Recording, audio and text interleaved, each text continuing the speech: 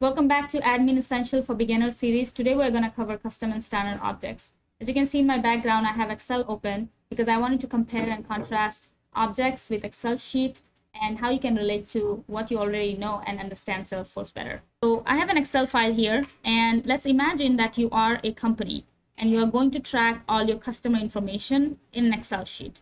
How would you go about that? You'd probably create an Excel that will be called, let's say, customer, right? And you would say, I would just work with companies, and then I work with people within those companies. Let's just take that example. So I will say, you know what, I need to capture company name because that's the name of the company. I want to know who they are. That's your one column. Then you may want to capture their address so that you can deliver your services to them. It can be any company. And then maybe you want to capture what is their revenue, so you know if they are going to be able to pay you or not. How many employees do they have? How big is the companies? And there are other information that you may want to capture as a business. So all these things, imagine these things are different columns, and we will see how it compares with Salesforce fields.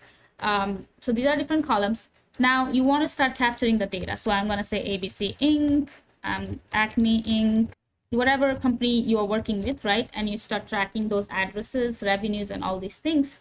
And the more rows you add, every row is basically a record. And customer is your table. You may add multiple. So like, let's say you also want to capture people in those company. In that case, you'll add another tab, or maybe you'll create another sheet altogether. And you'll say, I want to capture their first name. I need their last name. I need their email address so I can contact them, phone, and so on. And I also need to know which company they work for, right? So now we are seeing to start to relate this information with the company. So maybe I have a John Doe who works for Acme Inc. That is in the first tab, right? We have Acme Inc. Then maybe there's another person. And we can have multiple, so like multiple people could be working on Acme Inc. and you may have multiple rows for that, and you have multiple rows for Jane Doe. Okay, all right, enough of Excel. Now let's jump into Salesforce and see what this is all about.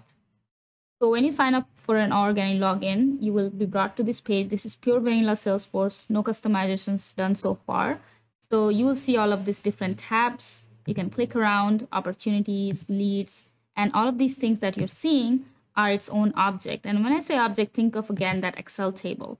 Each tab here is its own table. So accounts is a table, contacts is a table, campaigns is a table. All these are different objects, okay? And Salesforce comes with pre-populated objects. So if you sign up for an org, you will have data populated, so you can play around with this. So if I just go to contacts, and this is like called list view. So all of these things are called list views, which means basically you can see all your contacts at one place like that. So all of these, I did not create them. When you sign up for an org, it will already come with this. That's the front end of it. This is what your users will see without any customization. Of course, you can customize this. You can make it look slightly bit different, but the idea is this is what the end user will see. But as an admin, you have extra power. So you can see behind the scenes what's going on, right? In order to do that, you have to go through this setup. So here's the setup. When you click on this, you will see there are options. So you can just go to setup, this first option there, click on that, and it will bring you to this backend page. And ideally, end users should not have access to this. So they cannot customize front end looks like, because that will impact all the users, right? So here you can see Object Manager and Home. So let's take a quick test drive for Object Manager. And what does it mean? Object Manager, as the name sounds, it's basically where you can manage your objects, right?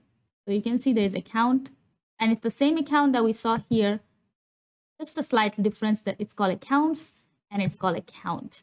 And I'll talk about what's the difference.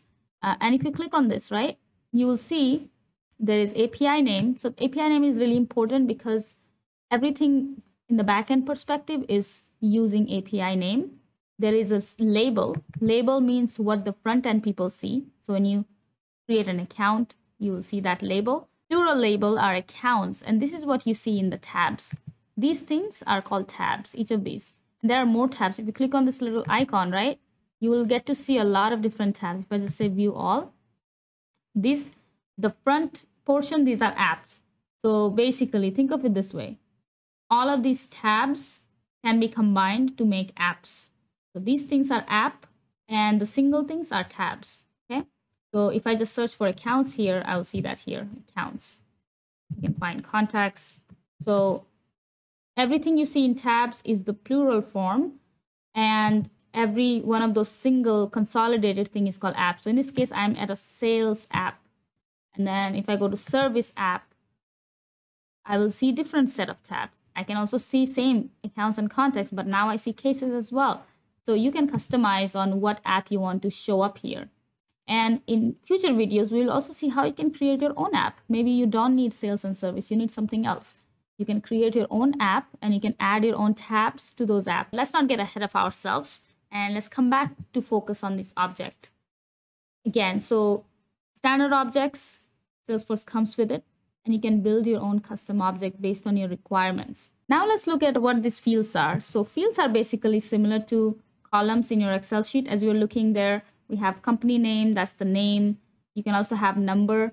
Owner is a different relationship type field, which we'll cover in future videos. But most common data types are text, pick list, so you just can select from options.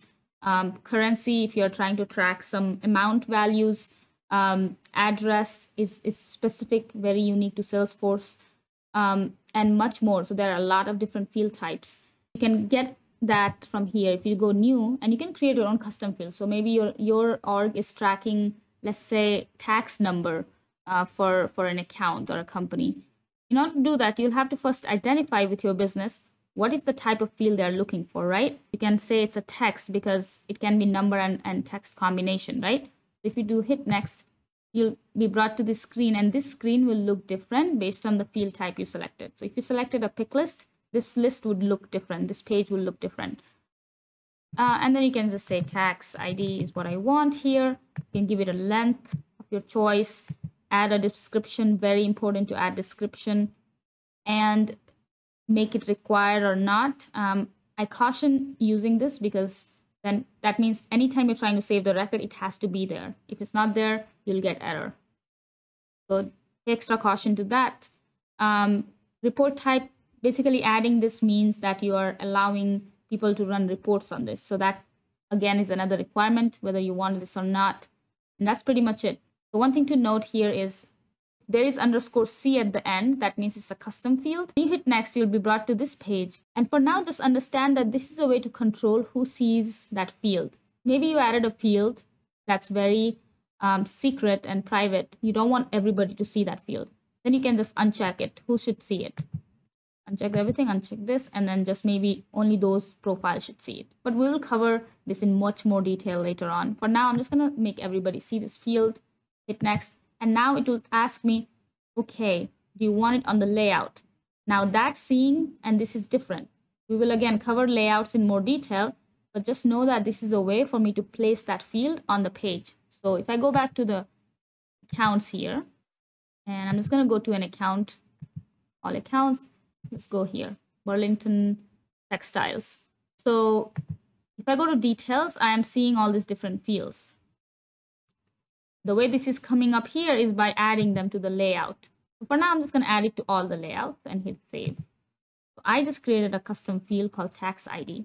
And you may need to refresh the screen, but now I can see that tax ID appear here. What if the standard objects that Salesforce came with did not meet your requirement? You wanted to track something else completely different. For that, you have to create your own custom object. And I would highly recommend at this point, follow along with me if you can, if you have a developer org, because it's much more easier to understand if you're following along. I promise it's not going to be overwhelming. We're going to keep it really, really simple. Okay, so let's imagine this scenario. You are working at a company and you had to go out to a client site on company's money, and then you have to submit an expense. So you are going to create expense report and then add a bunch of expenses to it so you can get reimbursed for it. Okay, that's the scenario. So we want to just track the expenses that you made on that particular trip so you can get paid for it.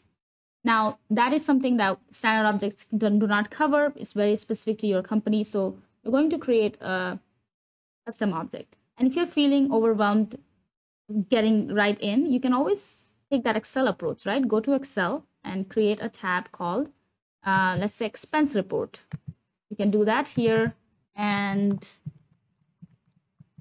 basically that will help you understand what we're trying to do. So your expense report would look like maybe your San Francisco trip or Boston trip, and that would be your report. And what are the attributes you want to add to that? You can then add columns. Okay, what do I want to track? And again, these are the things you don't have to come up by yourself. These are the things that your business will ask for it, and then you just need to be able to create it at the beginning. And sometimes you can also recommend things, but for now, let's just create expense tracker. So I'm going to hit create and custom object, and going to say expense report. I'm just going to call it that. And the plural for that, and we know what plural means. It means it will be showing up in that tabs, reports, and this will be the API name, track, employee, expenses, and data type. So you can either have an auto number or a text. Auto number means you don't have to enter the name by itself. Text means you have to enter your own name. For this one, let's keep it text. And you can also allow reports, meaning people can run reports on this. And don't worry about all of these other checkboxes, leave them as is. And you can also add notes and attachments to the page layout. I'll show what that means. And we need a custom tab. So if you don't click on this, you cannot find them when you try to search for that tab here. Okay, so you need a tab to be able to search for it and actually create the records. I'm gonna hit save, and then it's going to take me and ask me what should be the icon. How do you want to call the expense report? So just pick a, icon that makes sense, or maybe just a pencil, because that makes sense for expense report. And hit next. And here again, this is another visibility, so you may not want to show that tab to everyone, so you can hide it. I'm going to say that for now, apply default on to everyone, so everybody sees this tab. Hit next. And what is this asking for? This is asking for which app do you want to add these tabs to? Because we already saw sales app had different tabs than service app. Service app had cases, sales did not have cases. So you can also control that while creating a tab. For now, I'm just going to include it to all the apps. Hit save. Okay, so now we got expense report. Okay, and all it has is just one field called name. These are, so last modified by ID and created by ID are basically who created the records. So if you go and create the expense report, it will be your name on it. And same with last modified.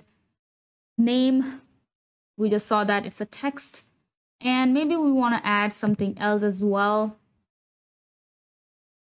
Maybe we want to add month, right? We want to add a month.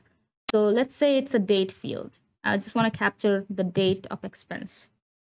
I can say date there. And you will see the next page will be different because I just created a date.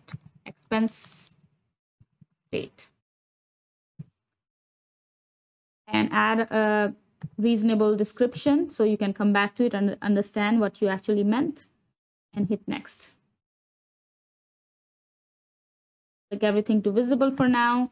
And again, it already creates layout. So the moment you create a custom object, Salesforce by default will create a layout for you. You don't have to create that. And then we're just going to add this new field to that layout. Now let's go back to our main screen from the end user perspective and see what it looks like. I'm going to just do a refresh. All the changes came through, and go to this app launcher. This is called app launcher. Okay. Right now we don't have anything because when you create a custom object, it doesn't have anything. It's just like creating an empty Excel sheet. Now we're going to hit new, and you're expecting to see exactly two fields because the other fields modified by and created by our system created, you cannot change that. So I'm just going to say Boston trip, for example. That's my report name. And expense date, I'm just going to give it today's date and hit save. And that should bring you back to the page. And I did not create this layout. Salesforce creates that by default, and you can customize it later. and that's my expense, and I can change it from here. I can edit it again if I wanted to make it different date. And that's all for the custom object. So we created custom object. We also added one field to the custom object. Okay. Now, if you wanted to add more fields to this object, you could definitely do that. I highly encourage you to do that. Go to fields and just create different types of fields. See what it looks like. Maybe you want a pick list field, right? So if you wanted a pick list field, hit next. You will see the options are different here. Then you will understand what is global value set. We will look into that later, but for now you can add values here. So you can say red, orange, like those are different pick list values. So because it's a pick list, it looks different. So go ahead and try out different types of fields just to get a feel for it and be more comfortable creating fields. And you may run into questions like, what is lookup relationship? What is master detail?